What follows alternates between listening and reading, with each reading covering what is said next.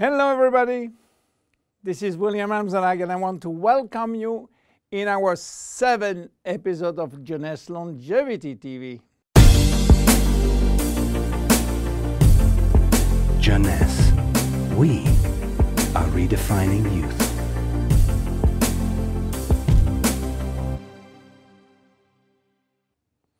Have you heard about stem cells? I'm sure. Meanwhile, I wish to share with you my knowledge about stem cells, how magic they are, and how they are changing the medical world. To understand what are stem cells, let's go back to life. How life is starting. Life between humans is starting by the fusion between the female ovule and the male spermatozoid. It takes millions of spermatozoids to select the lucky one to win the right of joining the female ovule. And guess what? When they join, they form the first embryonic stem cell.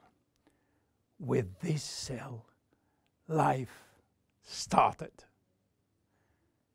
This cell has a tremendous power. It will duplicate in 2 cells, one identical to the original, and one going to form the first embryonic tissue. A tissue is a group of identical cells. After several days and several cells division, the 3 major embryonic tissue are ready to work. Each one is responsible for creating family of adult stem cells, which are going to form specialized cells as brain cells, cardiac cells, or muscle cells. The big difference between embryonic and adult stem cells is that the embryonic has unlimited power of giving birth to any specialized cells, while the adult ones can induce only the one which are part of the tissue where they originated from. The use of embryonic stem cells is regulated by health authority for 2 reasons. The first one is that in order to get embryonic stem cells, we have to use embryos. And this is creating a debate and criticism. This reason, by the way, is no longer accurate because Japanese scientists find a way to generate embryonic stem cells from adult skin cells, resolving the ethical debate. The second reason is that embryonic stem cells are so powerful that it may be possible with them to clone human cells, and that's create a huge debate. But let's come back to life. After 9 months, the baby born, with more than 200 different specialized cells family produced by stem cells. It is not finished, because nature is always anticipating what? Shortage. During life, shortage of specialized cells which die or do not replicate. We need a solution, and stem cells are the solution. Nature has provided storage in all parts of our body to store stem cells, especially in the bone marrow, in the skin, and guess what? In the abdominal fat.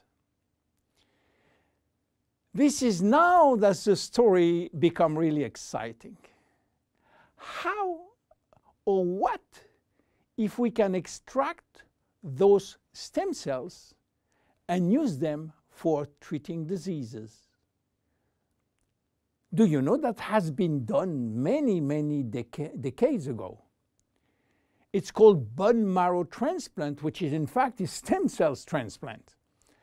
This protocol is used for patients with severe leukemia, in which we start by eradicating cells from the bone marrow, leaving the patient with no defense, no immune cells, and this is why he is confined in a sterile environment. Once done, we are looking for the proper donor which has similar genes in order to avoid transplant rejection. And the donor stem cells are injected to replace the cancerous one. This protocol has two major issues. One is to find the proper donor, and the second one is to avoid tissue rejection using aggressive immunosuppressing agent.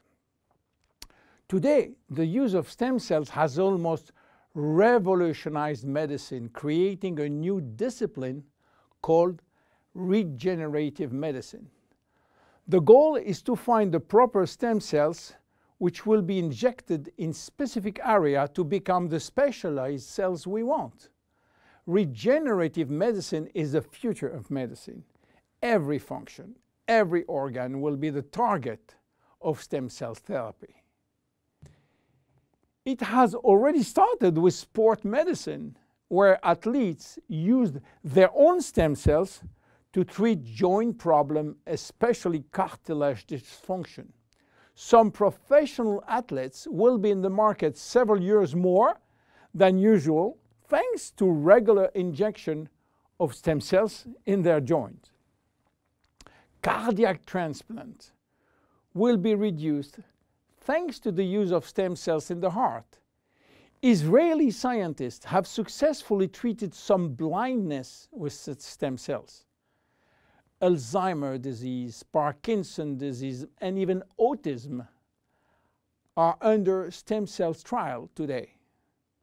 Diabetes type 2 and very soon diabetes type 1 will be successfully treated with stem cells. Knee and other joint prosthesis will not be anymore used. What about skin? Treating burns with stem cells transplant is a big success today. So where Jeunesse is standing with the stem cell revolution?